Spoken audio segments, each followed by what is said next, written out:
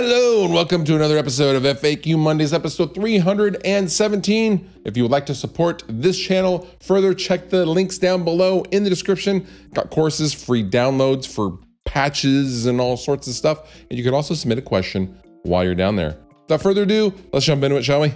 How does Drag Dunder approach a track list from an album versus a set list for a concert? That's a good question. For an album, honestly, it's a lot of back and forth. Thematically, what song is the... Excuse me. Topo Chico, everybody. Not sponsored, but it should be. Thematically, what key is the song in? How does it flow? What is the energy like? Typically on an album, you will pick the order that you want, and then the record label will go, nope. And then they'll do something called front loading or back loading. Front loading is putting all the bangers in the first half of the album. Back loading is putting all the bangers in the back half of the album. Typically, most albums are front loaded. But as far as our live set goes on a given tour, we actually go by the Spotify numbers. We go by the top most streamed songs, not in that city. We don't Metallica it, because Metallica will get to their city and then they will look up the top most listened songs in that city to make the set list. We don't do that. We just go by, overall, what are the most popular songs that are being streamed of ours. And that's basically how we build our set, which seems, it's not totally accurate. For example, we don't like playing Crooked Halos live because it's so mid-tempo and the audience generally is falling asleep while we're playing it. Even though it's like one of our top 5 most streamed songs, people don't like it live. It just doesn't go over live in comparison to a highly energetic song like Hypochondria or Suffer or Upright Animals and stuff like that. So generally speaking, we go by the Spotify numbers to choose our live set. Is the quality of a DI affected by the audio interface we own? In other words, the more expensive the audio interface we have, the better DI tracks we get? Why? All of this assuming we have a properly equipped guitar and the performing was stunning. Yes, to a point. So audio converters are a funny thing, and you're only gonna hear the difference in converters if the rest of your pipeline is dialed, right? But is there a difference in conversion with a $200 Focusrite versus a $1,000 universal audio interface? Well, actually, it could be argued that at this present moment right now, like some of the Personas Quantum stuff have better conversion than a lot of the Universal Audio Apollo stuff. They're in Universal Audio Apollo converters sound very dirty to my ears, whereas the Personas, the newest Personas Quantum stuff, are really pristine sounding. But that's just a generational thing. But generally speaking, if you have two different interfaces and there's like a $200 difference between them, no, you're not going to hear a difference in converters. No. In order to hear the difference of converters, you got to get a pretty expensive interface. You also have to have the monitoring to hear that conversion. So it's all relative, but if you're thinking about getting, ditching your Focusrite 2i4 for, that desktop audio and, Avid M-Box or something like that, that's probably not going to get you where you want to go. Just use a good DI is what I would do. And don't get too hung up on conversion. Converters are very, very good nowadays. Would you ever consider at one point in your life starting your own guitar or pedal company? Call in RBG Guitars. I would never, ever, ever start my own guitar company because I couldn't deal with the people wanting to return their guitars for it being dusty or for just not liking the color or, all that stuff that comes with guitars. They're a large physical object, and the logistics for moving large physical objects anywhere in the world nowadays is insane, financially speaking. I would never, ever, you could not pay me to run a guitar company.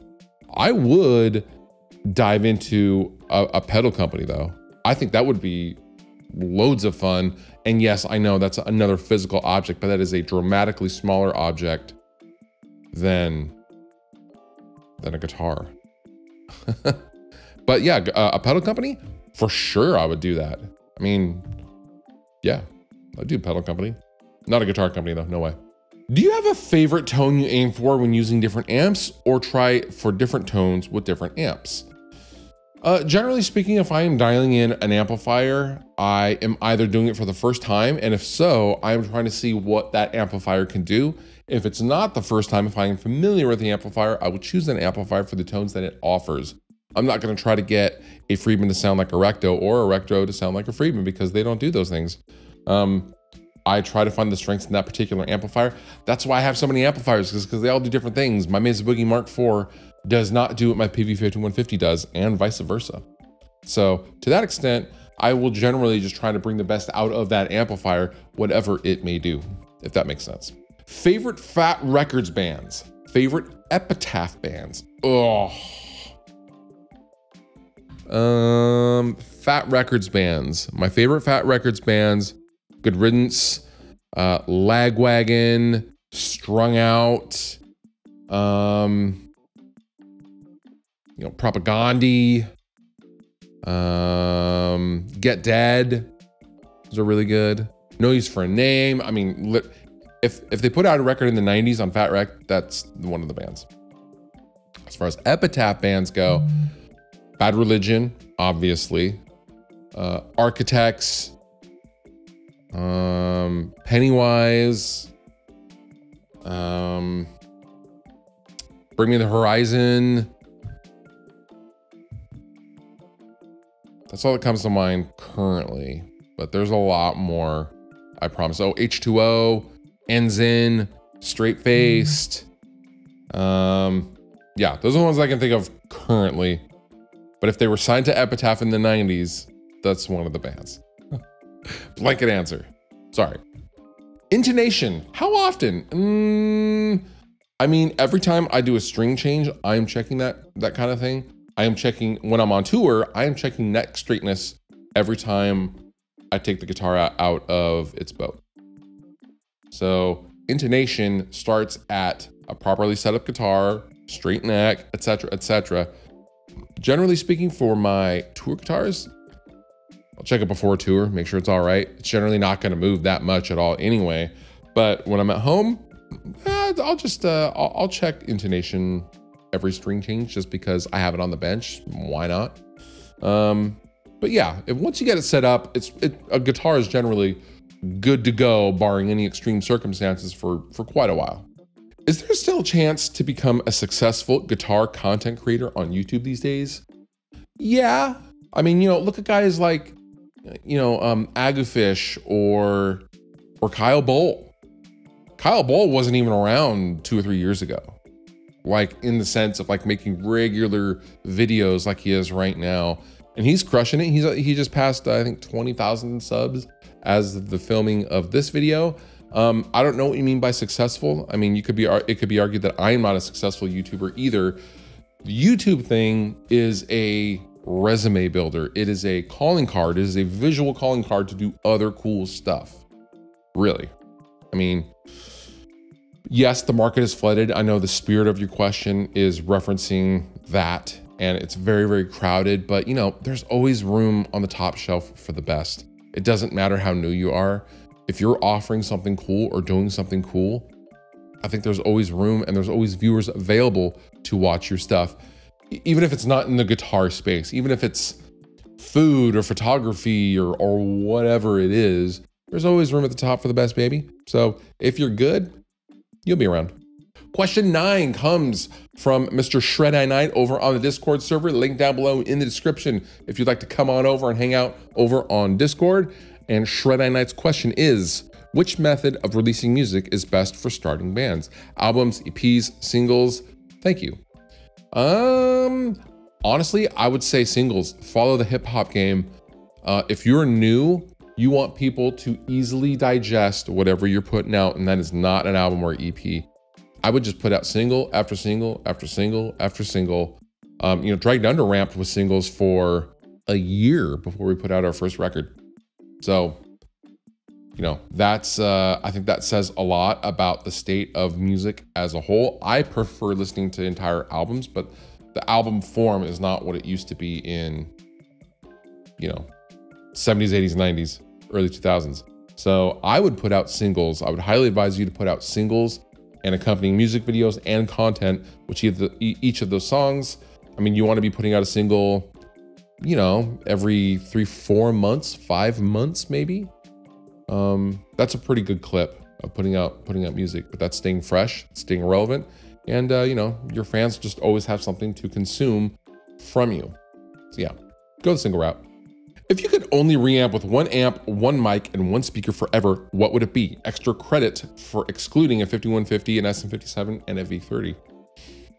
All right, I'm always an extra credit kind of kid. I would have I feel like I could do just about anything with my Friedman JJ or my Mesa Boogie JP2C. Microphone. I would use a Neumann U87 microphone, and I would have Celestion Creambacks for the speakers. I could do just about anything with that setup.